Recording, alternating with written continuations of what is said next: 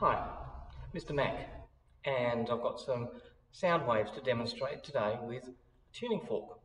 Tuning fork has two prongs that can vibrate backwards and forwards at a certain frequency.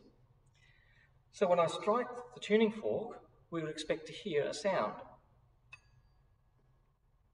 Now you may not be able to hear that. It's a very high-pitched ring, and then there's a lower sound, which is quite a mellow sound.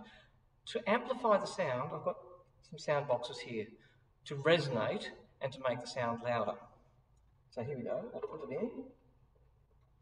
And this time, listen carefully.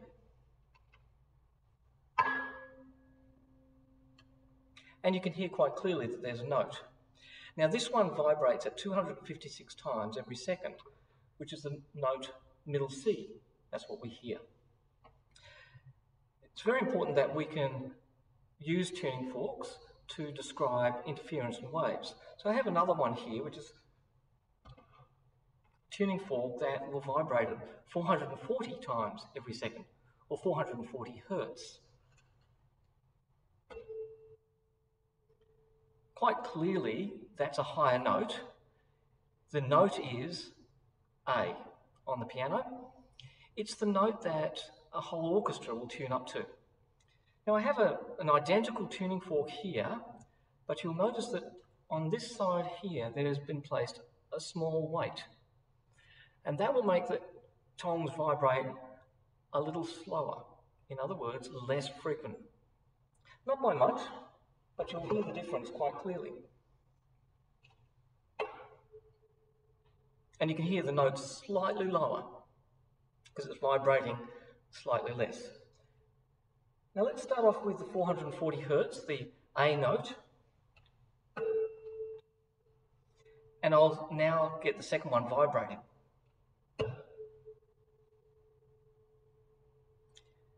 Now if you can hear that, there's a beat or a change in volume that goes up and down, up and down, up and down, about twice every second. I'll do it again. See, turn the volume up on your computer so you can hear the difference.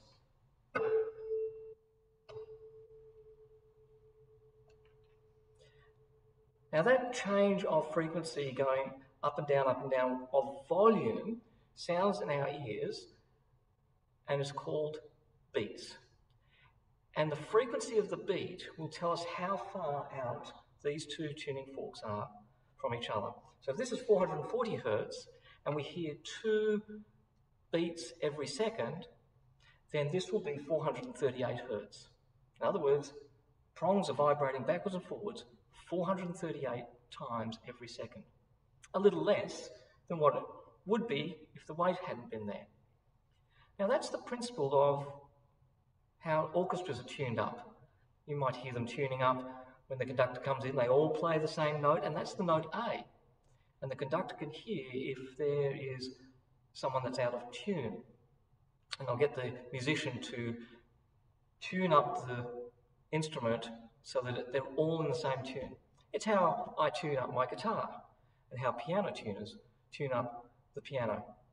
It's all about beats. And to calculate the beats, it's simply the difference between the two frequencies. So 440 minus 438 is 2 beats per second, or 2 hertz. That's beats. I'm Mr. Mac. Thanks for listening.